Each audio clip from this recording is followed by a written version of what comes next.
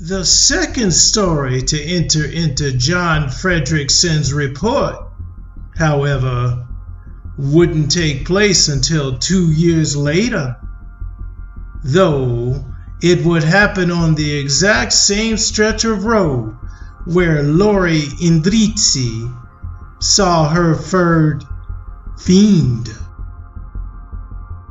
In 1991, Doris Gibson was driving to a friend's house to pick up another friend from a party when she hit something on the thoroughly foggy stretch of Bray Road, causing her front tires to lift off the ground.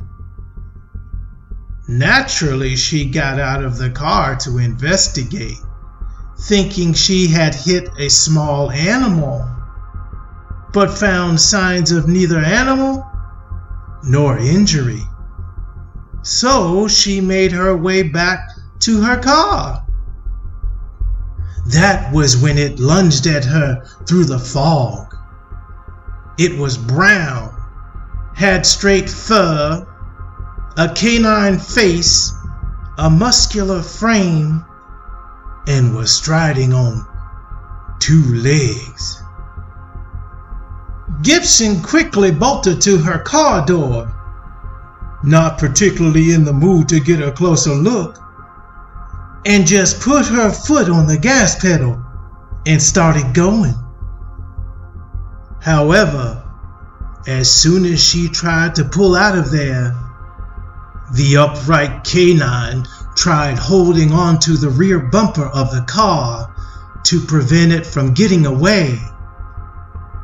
In fact, it was claimed the next day that deep scratch marks were etched into the car's rear.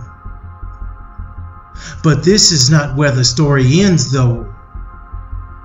On the way back that night, Gibson's new passenger and friend shouted, "Look at that thing!"